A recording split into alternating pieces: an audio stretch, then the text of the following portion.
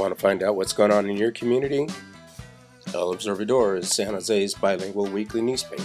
Go to your local newsstand and pick up your free copy today.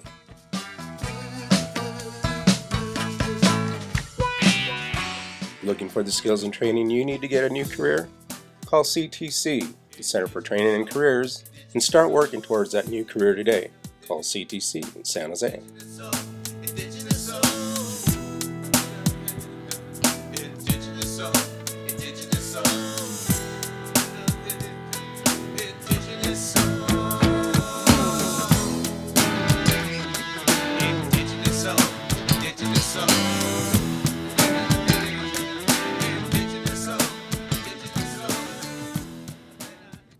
Good evening. I'm Cihuapilli Rose Amador, and this is Native Voice TV. Welcome to our show. You just saw the photo of a recently fallen warrior, and it's an old friend from way back. His name, and Sal Chemo Candelaria, and he was a true warrior, just involved in so many things over the years, from starting the Black Berets to the Confederación de la Raza Unida. He was a bear dancer. He was an elder son dancer. He was involved in starting the POW WOW up at Mount Madonna, honoring the elders, and just a host of many other things. But today we're honored to have with us his son. And I'd like to welcome Luta. And Luta, you could say your full name for me. Good evening. My full name is Wicahpiluta, and it's in the Oglala Lakota language, and it means red star. Oh, very nice name. And so nice to have you here with us today. Thank you. Just, looking at the photo of your dad, and I have some other ones too, but I really like that one, because he's, in fact, I saw a picture on your Facebook, and I didn't recognize him because he didn't have the hat on. So I think without the hat, it was like, oh, wait a minute, that's him. Yeah, yeah. My father's really well known for being the founder of the Black Berets por la Justicia here in San Jose in the early '60s, and he was involved in a lot of other things involving the community, but the Black Berets was really his heart and soul, and he created the Black Berets out of a need for help within the community, and he believed that help had to come from the community itself. So he organized a lot of different events, especially out what was known at the time as La Raza Unida, or the La Raza Park de Paz, which is known as Halyard Park now. Oh, yeah. But they provided concerts and security for those concerts. And they also did neighborhood watches, cop watches. At that time, there was experienced a lot of police brutality and racism with the law enforcement, and also food programs. Trying to get food to those underserved communities. So he was really dedicated to that. And so, yeah, my father's very well known for his Black Beret. Right, and you grew up in that movement, and you're carrying that on. Yeah. One of the things that my dad really believed in was supporting the indigenous community, and all the indigenous people of the Western Hemisphere. So we were involved in a lot of things growing up, in many different organizations. He worked very closely with the American Indian Movement, AIM, with Dennis Banks, and Bill Wapapa out of San Francisco at that time. He was also working with other groups such as the Brown Berets in LA, and here locally in Watsonville. And we also participated in a lot of local California ceremonies. He felt very strongly about ensuring that his children knew our culture. And being from Rumsen Ohlone descent, he wanted us to know and understand our culture. And so, yeah, we definitely traveled a lot to these different events to show support. That's so important. And he was one of the founders of the Mount Madonna POW WOW, and that's been going on for many years now. Yes, with the gathering at Mount Madonna, which is known as the Honoring of the Elders gathering, for my father it was important again that we, embraced our culture, and part of that is honoring our elders. And so he felt a need in our community to have a gathering that incorporated the fire, a sacred fire that people could come and pray to, and also the act of honoring our elders. And so he had this vision of a gathering and bringing the elders and the community together, and he did that. And so many volunteers and supporters have continued that today, and it's still going at Mount Madonna. It is, and it's a really nice gathering. It's a weekend, I believe, right? Yes. A weekend of, you could stay there and camp, and you have the bear dance, and it's just a very spiritual experience to be there, and just, and I think the last time I saw him was there, when it must have been, I don't know, 7 years ago or so, when Yes. he came out to visit. Yeah. And that's when I took that picture, because we were sitting around talking about old stories. Of course, you start doing that right away. Definitely. But I'm so glad to hear that you and some of the other children of the former, the movement people are involved too. And as we were talking about, following in the footsteps and carrying on the traditions that are so important. Yeah. Well, today, I mean, it's kind of hard not to want to be involved and participate. Growing up in the movement, growing up in the ceremonies, it's pretty much all I know, and especially like for my brothers and my sisters and a lot of the other children of leaders in the movement, it's what we know. And so for myself today, I just find myself continuously being involved or being asked to be involved with a lot of different organizations and events. And I feel great and honored to be able to be a part of that, because I'm continuing my father's legacy. That's and right. I also believe in the struggles that we fight for as a family and, as an indigenous person. So what I try to do is I try to, bridge different organizations that probably wouldn't come together, and I try to bring them together through the similarities and similar struggles, rather than being apart through our differences. So I try to work with organizations like Spirit, which is protection of sacred sites, American Indian Movement, which is bringing, warriors to protect those sacred sites. Also the Black Berets por la Justicia, which is about sharing the culture with the youth in the streets or urban areas today. And you bring those organizations together and it works. Because you're bringing elders, you're bringing youth, and you're bringing issues such as sacred sites and protecting, and you're able to get people educated on these things, and we can work together. So that's what I try to do today with my volunteer and my activism. And I see your shirt says Mecha de San Jose, huh? Tell me about Mecha. What's going on there? Well, actually, I'm working with Mecha right now, San Jose State, through the Black Berets por la Justicia. And what we do is we provide security for their events. What we try to do with our security is we try to provide a sacred security for events that are incorporating the culture for our community. So with Mecha, they've invited us out to do that security. And they also ask us to do La Cultura Cura workshops, which is the Culture Cures workshops, and which is facilitated by one of my tios, Henry Dominguez, which is an elder Black Beret. So we work really closely with them and the youth there at the university level and sharing the culture. We also work towards getting them out to the property that we use in Aptos, which has a sweat lodge and a teepee, and it's in the redwood forest and some cabins out there. So we try to get the urban youth to connect with Mother Earth, and so that's how we work with Mecha, getting them and the youth that they work with out to those areas and sharing the culture with them. Yeah, I think educating the youth toward their culture is so critical that they don't lose that connection. It's really important. So now, as far as the Black Berets, now, for a while you didn't hear too much about them, and it seems like there's a resurgence, and I'm glad you're doing that. And you said there's a large group now in San Jose? Yes. Well, the Black Berets, because in the very beginning they were a very political, militant group, which was necessary at the time. And they made a lot of great strides in making changes in our community.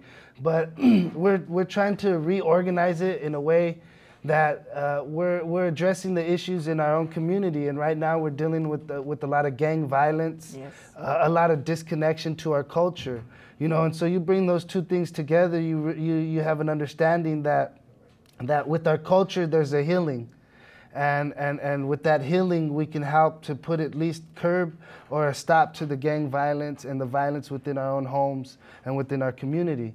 So today we kind of restructure it towards a non-violent stance, and just getting the youth and the community educated on our culture, and how through our culture we can find healing, you know, for all those negative cycles within our life. Are you able to break through the differences between, say, the different gangs and so forth to bring them together? Well, we do a lot of unity events, which bring, in particular in this community, which is North and South gang members. And so we do a lot of unity events. We recently just did a spiritual peace march through San Jose from the east to west, and we're planning another peace march from south to north. Just to go through the communities and spread the word that, you know, we need to pray for peace, and we need to come together and organize for peace. You know, and so we try to address the different communities, you know, here within San Jose, and, you know, it's north and south. So we work with all the youth in the community, no matter what. Oh, that's good. That's know. good. You teach them a different way. Yes. And so what are some of the other projects you're working on? You're also involved with Saving the Sacred Sites? Yes, I work with Spirit, which is Sacred Sites Protection and Rights of Indigenous Tribes out of Vallejo, with my elder there who's Miwok. His name is Wounded Knee Diacampo. He's been on the show. Yes, and I really got involved during, last year during the Glen Cove occupation. Right. The sacred site's name is Sagoria Te, which is in Ohlone, and it was an Ohlone village site. And so I went out there to help and lend a hand, and I got involved, realizing that it's important that we protect the little sacred sites that we have left. You know, from what I was taught was that there was well over 450 shell mounds that line the Bay Area, and today they've all been covered. So there's probably only a few left that haven't been developed. So, you know, it's not like we have this vast amount of land anymore, you know, especially with the sprawling urban cities here in the Bay Area. So our sacred sites of the Ohlone people are being destroyed every day. So it's important that we protect these places, because eventually our children, our future generation, will no longer have these places to go to reconnect. And it's important that we have these places to reconnect, because these are the sites that our ancestors walked on. That's right. You know, and through our culture we realize that we can get the teaching still from our ancestors and connecting through the land that they walked on. So I feel that it's important that we fight to protect this. So I very much am involved with Spirit and Wounded and taking direction. And so we've traveled, you know, from Glen Cove to Santa Cruz, dealing with the Save the Knoll campaign. Right. But even as far as San Diego and dealing with Tom Cove, which is a sacred place, the creation place of the Luceño people, and they were developing there. So we try to go and help wherever possible, you know, and whether it be just being bodies or out there, you know, handing out flyers and educating people, or even sharing our songs and prayers to the ancestors, you know, and so we try to do as much as we can. Oh, that's good. I think I did see you out in Glen Cove, because we took water and a lot of food out there. Yes. And I thought, that's where I saw you. Yes. Yeah. And it is so important, because, as you say, we don't have a lot of land left, sacred land. And going out there and seeing that area out there, I thought, there's a million other places they could have put the parking lot that they want to put in there. This is ridiculous. Yes. You know, or their bathrooms or whatever they were going to put in there. And, you know, it's just, they want to just take whatever's left. Yes. And they'll never value it, but we do, and we have to protect it. You're absolutely right. And it's so critical that people like you and Wounded and so forth that go out there and do this, because let's face it, a lot of people can't be there, but if you can be there and support it in another way by water or singing or prayers or whatever, that helps. You know, Yes. do what you can, but it's really, really important. So you're doing valuable work, and I thank you for your work. Thank you. And so besides that, okay, so what else? You're full-time activism. What else are you involved in? I'm also involved with AIM West right now, and some of the issues that we're dealing with is always, of course, the freedom of Leonard Peltier. We're always requesting that people write to your senators and congressmen, write to the president for the freedom of Leonard Peltier. You know, Peltier represents the indigenous people here in the Western Hemisphere, you know, and his freedom is our freedom. You know, so it's important that we continue to address that issue. You know, it's unfortunate that it's very well known that, you know, he was improperly, you know, imprisoned, and that this government would do that in order to keep him in prison. So, you know, we need to make this aware to, you know, a lot of the international community knows this and understands it, but I believe we need to really work on the U.S. level and getting the citizens of the United States to realize that, you know, the government has covered up and lied to continue to imprison Leonard Peltier, and we need to recognize that, and we need to ask and demand his immediate freedom. You know, because this is not right that an innocent man has continued to stay in prison for, I believe, 35 years now. And, you know, he has a family, he has grandchildren, he has, you know, relatives that want to be there with him, and he deserves that. So that's one thing that's one of the issues we deal with at AIM West. And we're also dealing with racist mascots. This last weekend, we were participating in a protest against the Cleveland Indians coming to the Oakland Athletics Coliseum, and we were out there protesting with other organizations such as UNA and another child of the movement, which is Quanah Parker Brightman, who is out there with AIM West and their group UNA, you know, protesting and trying to get people to understand that, you know, these racist mascots cannot be allowed in sports. They perpetuate racism and stereotypes, and that we as indigenous people have a right to say what is offensive to us.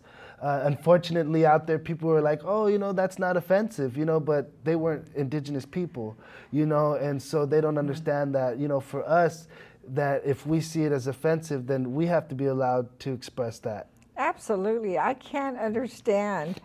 Well, I guess I can't understand that they can't understand. You know, it's like, how can you do this to, you know, to people? You know, that we're human beings, you know, how can you just say, oh, I want to use you as my mascot? Yeah. You know, they wouldn't use themselves as a mascot. Yeah. Well, you know, or if they do, fine, go ahead. But leave us alone. Yeah, well, the unfortunate, one of the things is like people say, well, it should be an honor. And it should be an honor. But unfortunately, you know, it's not indigenous people who are creating these caricatures. You know, and so it's their idea of what our race is. And that is just not right. That's you know, right. That's what makes it wrong, and that we have a right to represent ourselves as we see ourselves. And you're so right that these other countries understand this. Yet United States, it's completely, I mean, even with Leonard Peltier, you know, these other countries support his release. They understand what's going on. And being there, I was just there this past weekend in Pine Ridge. And we were going down the road, and my friend says, oh, that was the Jumping Bull Ranch, and this is, you know, so it was like, oh, I was actually seeing all the places that we had heard about, but I had never really experienced being there. And being at Wounded Knee, and it's just, you know, such a moving experience to be there. And then the way people just take it so lightly, oh yeah, he's in prison. You know, I mean, moving him around and he's not in good health. And all the things they've done to him over the years, it's outrageous. And he should have been released so long ago. Yes. And hopefully this president will do so. Yes. You know, but. Well, we can only hope, you know, being our first president of color, you know, we kind of felt that maybe he would be able to understand, you know, the plight of Native American people, and coming from an oppressed race, that he would understand where we're coming from. So we continue to press, you know, Obama for the release, and we'll see how it goes. But, you know, I want to encourage people to continue to just press their local, you know, their local government, and reach out, you know, to their senators and congressmen, and again, the president, keep writing, keep on, whatever it is.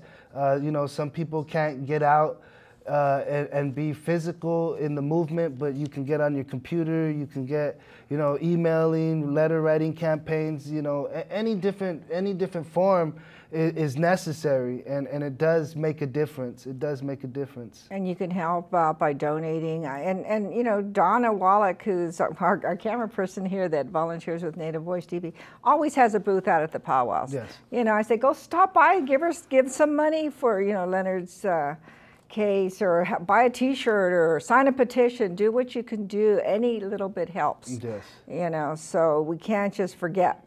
We have to keep reminding people. Yes. And so I do commend you on doing that as well. It seems like you're a little bit involved in everything. So yeah, that's, I really believe in participation. That's good. As I come back and see what's going on in the movement community, I find that what's lacking the most, because there's heart there's a lot of good leadership, and there's a lot of good ideas, but it's participation. And I firmly believe that we need to participate. So when I participate in something, I don't ask to be a leader. I don't ask to be anything but a participant. And if it's picking up garbage, or carrying a sign, or singing a song, or offering prayers, that's what I do, because it's important that we participate in our movement. And it furthers our people, and it's important for the future generation. We have to show the future generation that through our culture, through our way of life, that gives us the strength that we're not going to quit, and that we have to continue on. So I definitely believe in participation in the movement, and that's what I do. That's wonderful. And I heard you were going to sing for us. Yes. Okay. Would you like to sing now? Yes. Let me get my clapper stick for you. Okay, can one of your daughters bring it over to us? What I'd like to share with you is a a Ohlone song. And I come from the Rumsen Ohlone people. I'm also Apache from New Mexico. But in my travels and in the movement, I try to share my songs as a form of medicine for the community and for the people. There we go. Gorgeous. Thank you. Uh-oh, I don't think I can stand up. Can we have the girls come over? I know we didn't plan this, but All right. Come on over. Let the girls come over. Uh-oh. Come on, just stand over here by me. Right here. Don't be shy. Come here, stand right here. We'll listen to your dad sing. Stand by your daddy. Oh, she's tired. Oh, okay. You want to sing a song with Dad? Yeah. Stand up there. And the song I'm going to sing is a fire song. Sotoni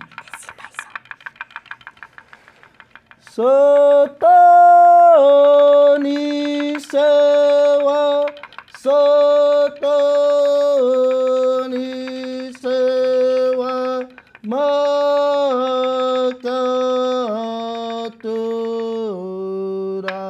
Sotoni sewa, Sotoni sewa, makatura.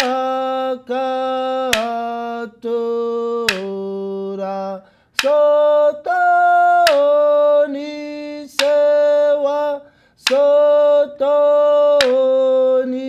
sewa, makatura.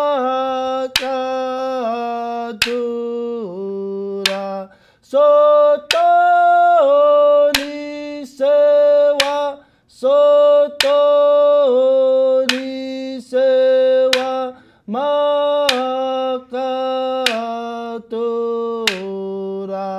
Sotoni sewa,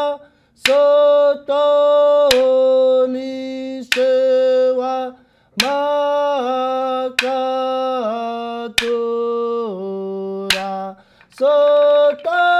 Sotoni sewa, Sotoni sewa, makatura. Oh, shiriru tataru, emekauko. Thank you. Thank you very much. What's the girls' names? This is my daughter, Humaya, which is hummingbird in the Rumsen Ohlone language. And this is my daughter, Wicahpiluta, which is good red day in the Lakota language. Beautiful, beautiful. Thank you for bringing them on. Thank you for being here. Thank you for all the work you do. Do you have another project that you're planning on, or just keep going with what you're doing? We keep going, doing different things, and people can reach me at my email is oloni_nation@yahoo.com. Okay. And I'm just like, I get calls every day for different things to come and be involved in. And, you know, the different organizations, Black Berets, Por la Justicia in San Jose, Spirit, Sacred Sites Protection and Rights of Indigenous Tribe in Vallejo, and AIM West in San Francisco. So people, you know, can definitely contact me, and we can get to different organizations and the issues that, you know, they feel that they could definitely be a part of. Good, and we need people all the time. So contact us at Native Voice TV. We'll put you in contact with Luta too, if you can help out on any of these issues, because there's always a need. There's always something that people can do. Yes. You know, it doesn't, it's a variety of things, and you need a lot of help. So whatever you can do to help, we need. Yes, absolutely. And thank you for being here, watching us on Native Voice TV each week. Don't forget to like us on Facebook. We need lots of friends, and we'll like you back. So watch us on Native Voice TV every week, and we'll see you again next week. Why don't you wave to the camera? Bye. See ya.